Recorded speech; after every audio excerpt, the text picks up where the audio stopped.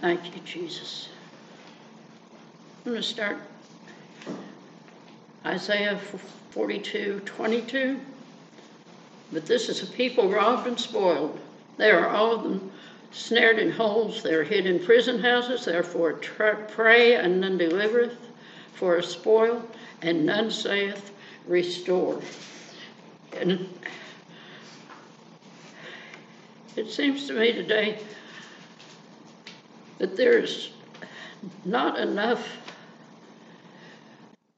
help me to put it right, there's just not enough caring.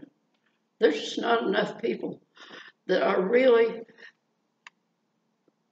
wanting to see the things of God come forth. Not just go on your way, go on your routine day by day and look at the TV and say, oh, that's terrible. Look at that. Oh, I like that one. Oh, that one over there is terrible. And just go on to a routine. It seems like our way of living is being disrupted. It's being more or less jumbled. One time we'll see something that is lifted up and everything is great and everybody's wonderful. The next day, someone over here is putting this down. We don't know what is going to happen next. We need to get settled in the Lord. We need to get settled knowing what is going to happen in here. And that God is going to take care of it. So many times I hear more complaints than anything else of what to do good or how to fix something or how to pray for something. But as Isaiah said, all this is going on, people snared in holes, prison houses. None delivereth, none saith restore. The church of God has got to start saying restore. We have got to start moving in the direction that the Holy Spirit would have us to, not to just look at what's going on and shake our head and, oh, I hope that doesn't happen. Hope in that context doesn't do a bit of good. What we need is just decree the things of God, the good things, the right things. Declare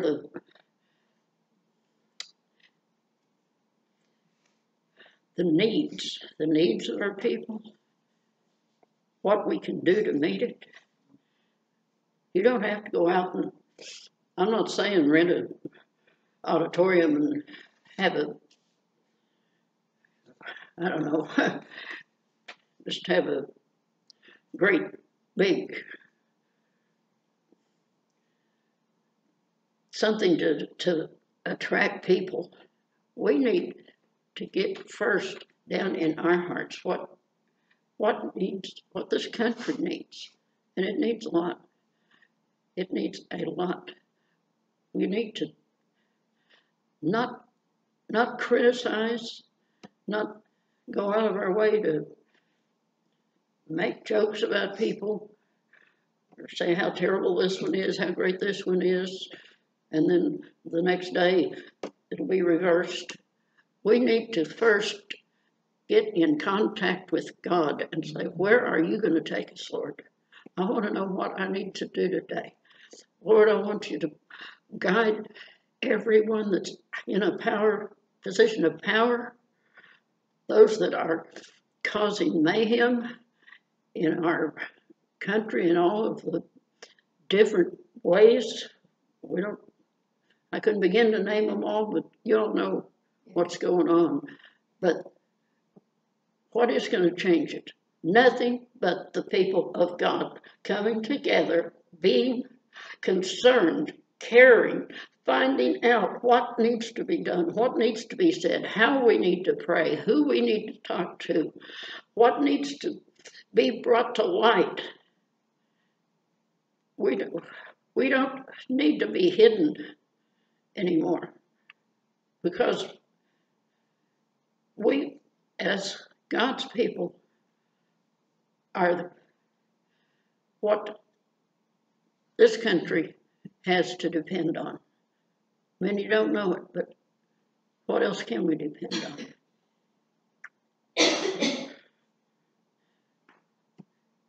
Galatians 6:1, brethren, if a man be overtaken in a fault, ye which are spiritual restore him, restore such a one in the spirit of meekness, considering thyself, lest thou also be tempted. And whosoever sins you remit, they are remitted unto them, and whosoever sins you retain, they are retained. This is powerful.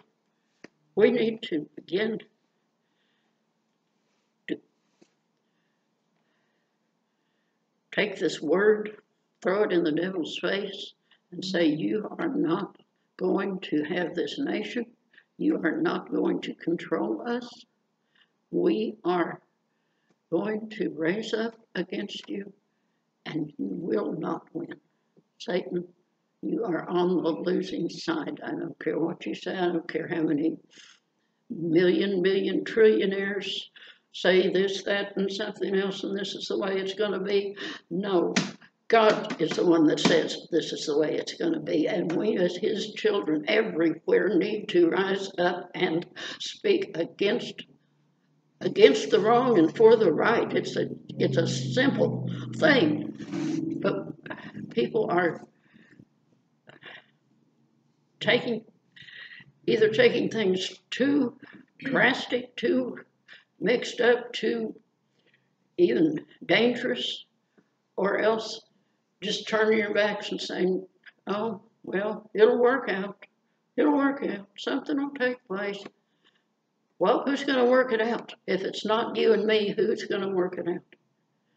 The people of God need to rise up and begin to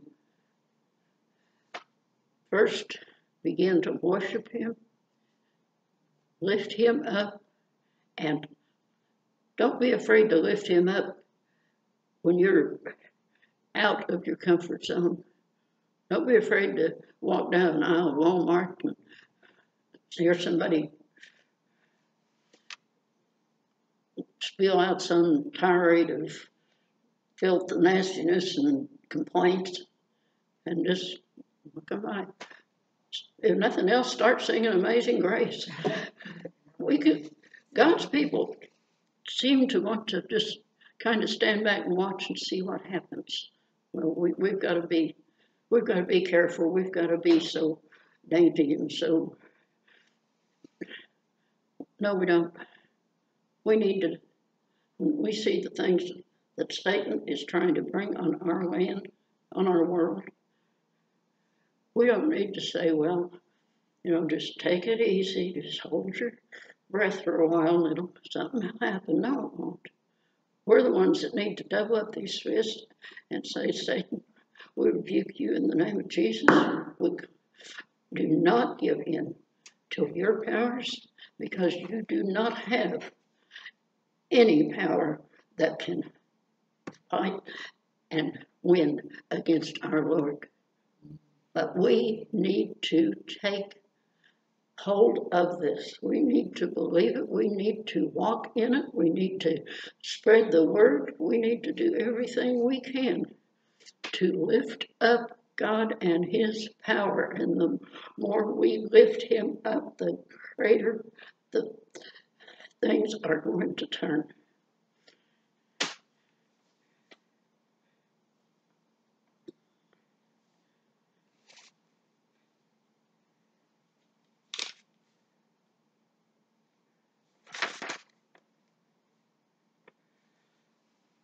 This is going to be short, probably, but I don't know. I don't want to try to sound like a fanatic, but just sitting back watching it on TV and going, oh my, isn't that terrible? That doesn't do any good. Getting down on our knees in the bedroom and talking to him, that's what's going to do some good. Talking to other people, that's what's going to do some good.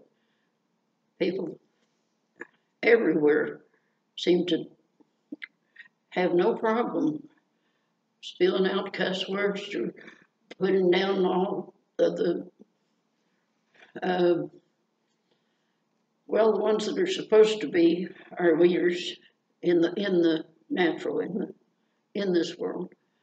But what's God's people doing? We have got to take control first of what comes and goes into our lives, what we need to spread out to open up. You can walk through a store, down a street, anywhere, and hear people saying, you know, this is going to happen, that's going to happen. Well, I wish he'd go kill that guy, and this is going to happen overnight. You know, we're going to get this, we're going to get that done. How many times do you walk down the street and hear anybody saying, "Praise the Lord, it's a beautiful day today"? There's trouble. I hear that there's trouble here or there somewhere else. Well, let's pray about it. We've got to just be willing to let Satan know who we are, and let all his minions know who we are. You cannot defeat God's people. You cannot defeat God's people if we take our stand and day to day strengthen. Don't fear. Don't fear. Even if you feel like you're about to throw up or feel like your heart's beating out of your chest, just say, no, Satan, you can't do it. No, you're not going to scare me. You're not going to tell me what to do. You're not going to make me lose. We are going to win. God's people are going to win.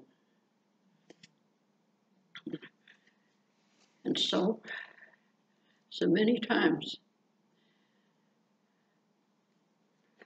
we see people just being almost covered up with sorrow, with fear, with sickness, with things that God can take care of. Have you ever thought about that? You see somebody that's just about to go their last mile, and you can tell it, and there's a drug dragged down drug tube, but people that, when they're so just on their last leg, just saying, well, there's just no use trying anymore. You run into people like that. I see a lot of them. Don't be backward about it. You see somebody standing on the street corner crying. If you never seen them before in your life, that doesn't make a difference. Go put your arm around them and start praying for them. Start telling them what God can do. Ask them what you can do for them.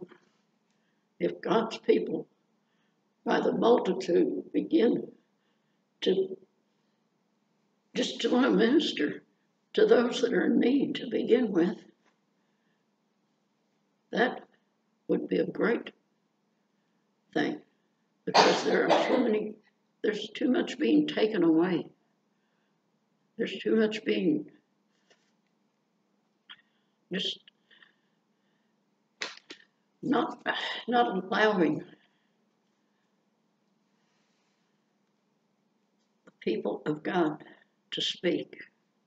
And there's too many that are just too afraid. Don't be afraid.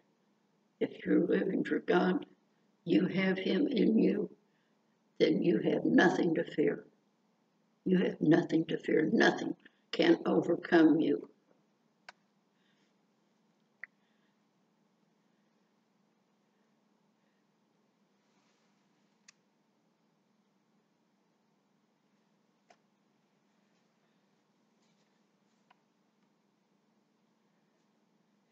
And we have to start caring. I think we have to start caring more. See things that are ugly, that are dirty, that are, ooh, what am I supposed to do now? I'll just turn my back and hope somebody else comes along and takes care of it. We can't do that anymore. We cannot do that anymore. You pass somebody on the street that's, you can tell that they've got a need. And if we stay tuned into God, we will be able to tell. When you see somebody, you just see somebody standing. I've not long ago just walked out of the dollar store, and a young lady was standing a little ways down the sidewalk, just head down, you could just tell that she was just, something was wrong. And everybody's just passing by and about to jostle her off the sidewalk, and she didn't know what to do. And I just went up and spoke to her, and she immediately turned around and grabbed me like that, like I was a long-lost friend, put her arms around. She's a little short lady, and put her arms around my waist and laid her head over my chest and started crying. I got to minister to her that day. She got lifted up. I know that she got something from God that day. The Lord put me in that place. Things like that can happen. Things like that happen a lot if we just stay tuned in. We have got to lift people up and lift each other up. We have got to strengthen all the. We've got to strengthen our cause. We've got to lift it up. We've got to stop worrying about what's it going to look like. Oh, I don't want to stand here and cry in Walmart. It doesn't matter. When we see a need, I think God must have put us there to see that need. But we not only need to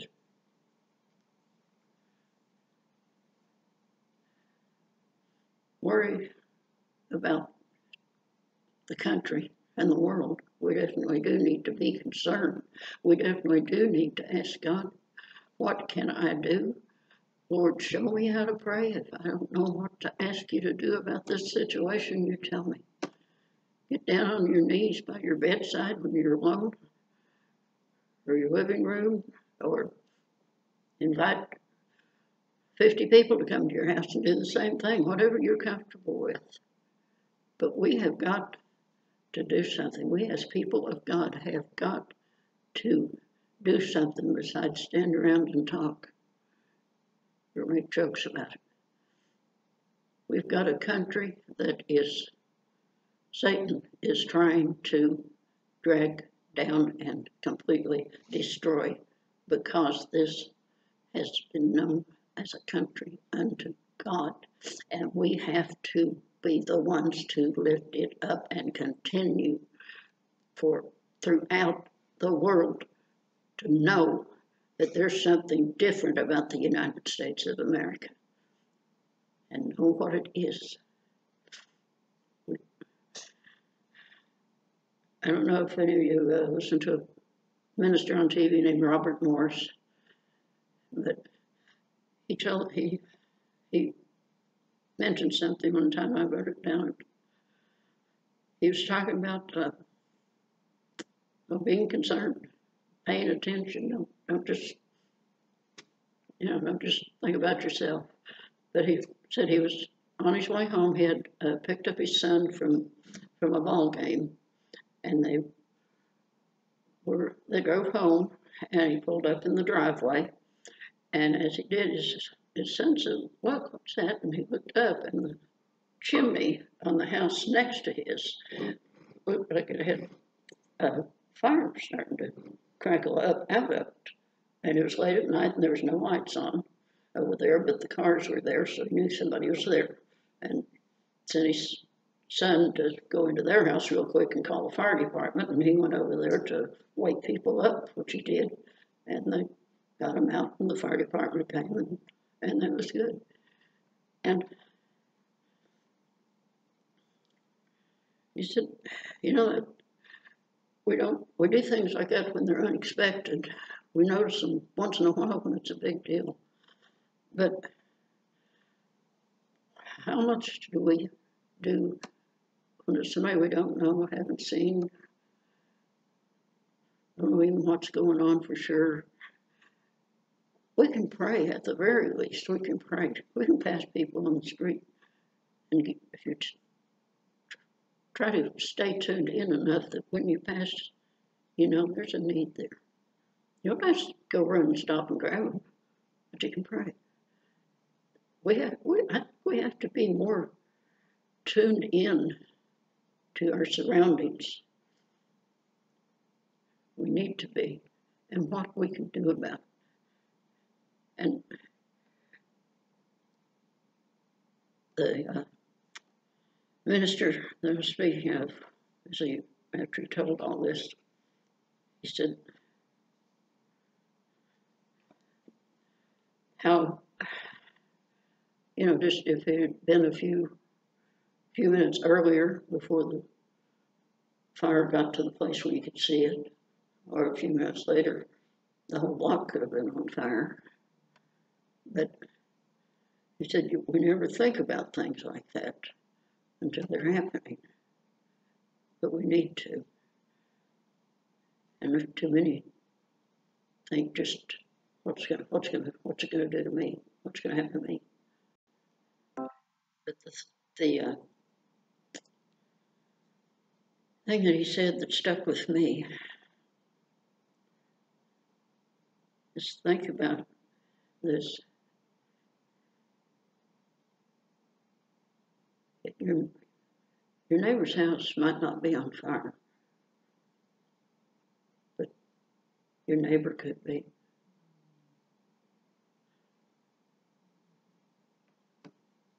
Watch. Don't just go out for a drive or run to here or there and go back home, do this and that. Watch around you. See what's going on around you. Who might have a need? Who might just needed a cheery word, or just, I don't know, maybe my clothes probably look old and shabby anyway, so people don't hesitate to cry on them. But there's been numbers of times I've really just run across people in a store that I've never seen before, but I could tell something was wrong. And there's nothing special about me. I mean, anybody can tell if we keep tuned in, if we care. And somebody comes up and lays their head on your shoulder and starts crying. Don't push them away. However they smell, or however much booze they've had, or anything else, don't push them away. I like the way that this man put it. Maybe the house isn't on fire, but your neighbor might be. And we need to be more alert.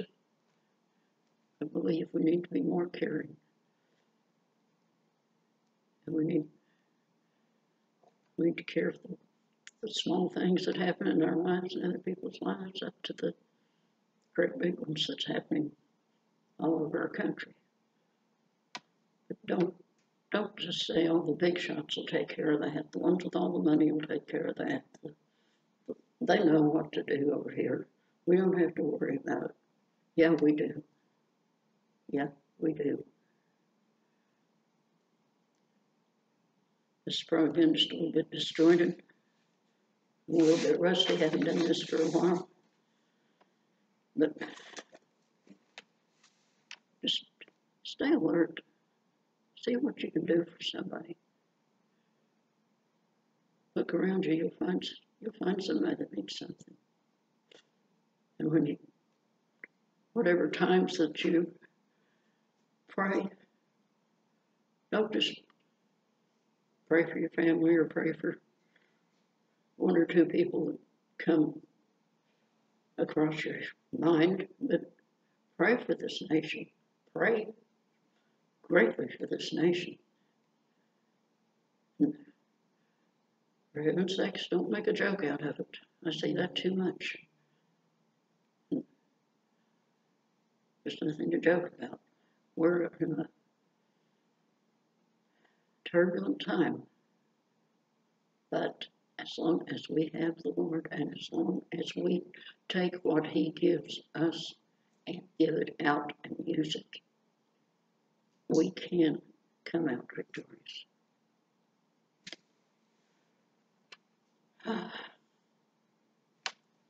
Liz, would you close, please? Most gracious Heavenly Father, we thank you and praise you that we can be in your house. Lord, keep us mindful of those around us, and let us recognize when our neighbor, our friend, our co-worker, someone we pass on the street is on fire. And let us bring your power and your love and your healing and deliverance to them. In Jesus Christ's name we pray. Amen. Amen.